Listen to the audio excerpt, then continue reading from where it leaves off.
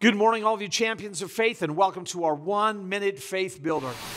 Again, in Psalm 29, verse 11, it says, "May the Lord give strength to his people!" Exclamation point. May the Lord give strength to his people. May the Lord bless his people with peace. I mean, this is like the psalmist shouting it from the rooftops. May the Lord, may Jehovah, may Yahweh give this strength to his people. May the Lord bless his people with peace.